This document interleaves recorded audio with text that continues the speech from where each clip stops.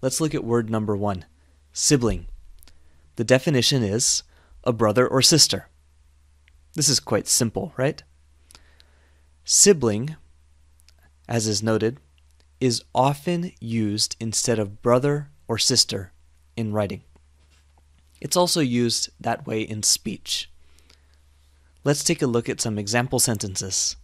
First, siblings can have a profound impact on a child's life. So brothers and sisters can have a profound impact on a child's life. And profound means big.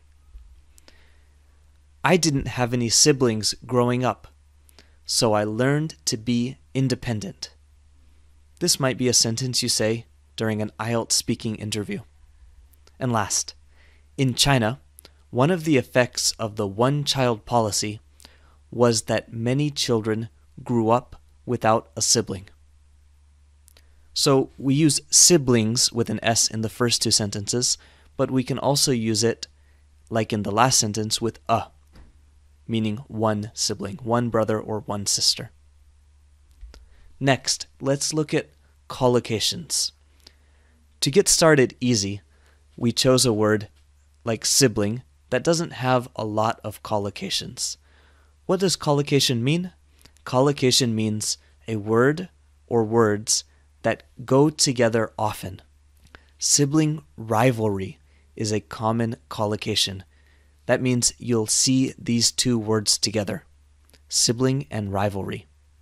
What does sibling rivalry mean? Well, when you have a brother or sister that like to compete with each other in lots of different things, maybe in sports, maybe in eating food at the dinner table, maybe in business or just something in life, when they always like to compete with each other, then it's a sibling rivalry.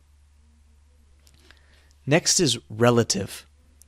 A relative is a person in the same family or a family member. And some example sentences. With the rise of nuclear families, the amount of time spent with extended relatives has decreased. So we have nuclear families, this is like the parents and the children, and then extended relatives.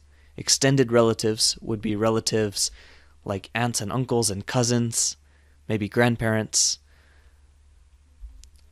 The next sentence is, when I was younger, I used to spend a lot of time with my relatives while my parents were away on business. In this sentence, we use relatives to say not parents, but family.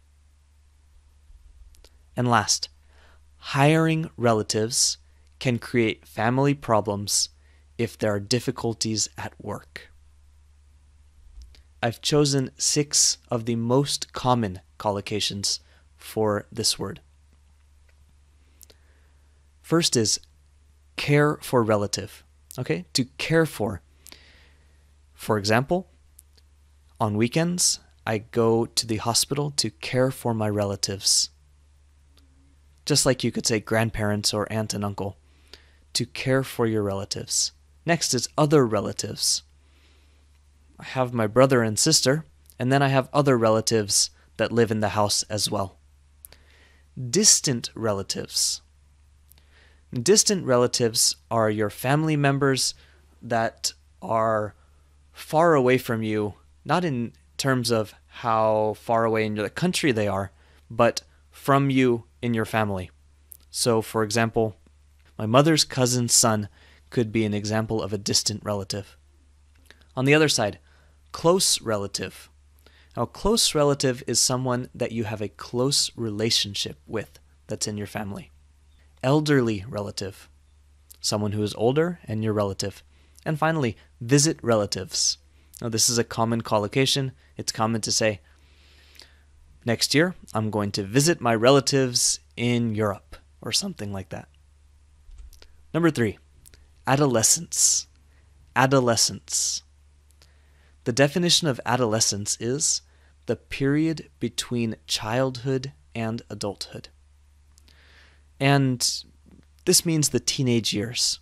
So if you look at the note, if we have adolescents with a T and an S, or adolescent without the S, it basically means teenager.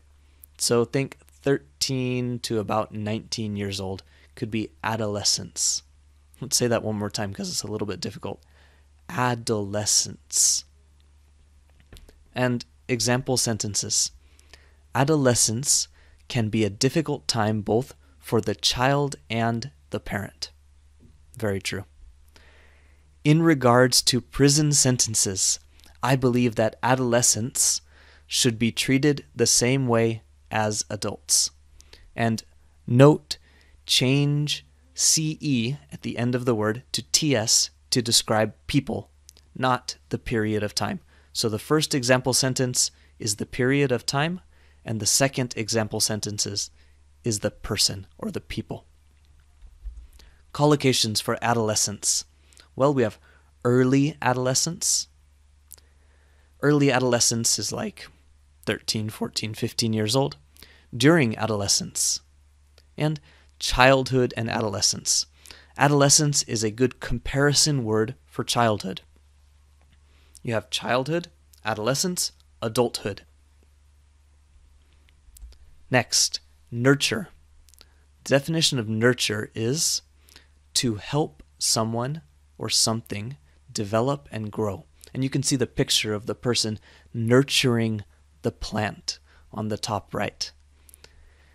Also, note the adjective form of nurture is nurturing. So let's look at some example sentences.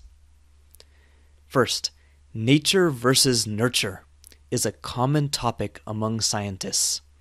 It discusses whether a person's life is mostly from his DNA, nature, or from life experiences and his environment, nurture.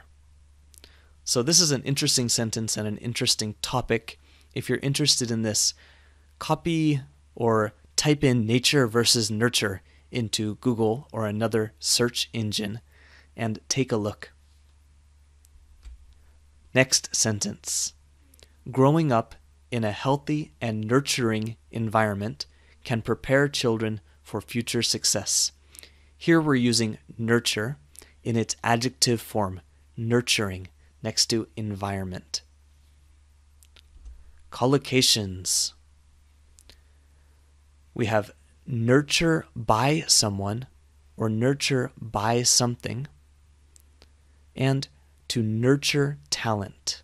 So if a child is talented, perhaps a coach will nurture their talent and help them become better at what they're doing. And nurture by someone, for example, the child was nurtured by their coach for many years. Number 5, relationship. The definition of relationship is the way in which two people, groups, or countries behave towards each other or deal with each other. And it says two people, but really a relationship can be more than two people. And some example sentences. I have a good working relationship with my boss. Maintaining a strong relationship with your friends becomes more difficult later in life. The relationship between the police and local community has improved. Now, of course, you probably know relationship. The interesting thing about relationship is the collocations. First, we have relationship between. For example, a relationship between two people. Relationship with. For example, a relationship with your parents. A relationship with your family or with your boss. Next, establish a relationship. This means to make a relationship, to create a relationship. Next, a close relationship up on the top right. A close relationship. You have a good, a strong, a close relationship with a person. Next, a personal relationship. Personal relationship usually compares with work relationship. So if you develop a personal relationship with someone, then maybe you have a friendship with them. And last, a special relationship. I think you understand what this one means.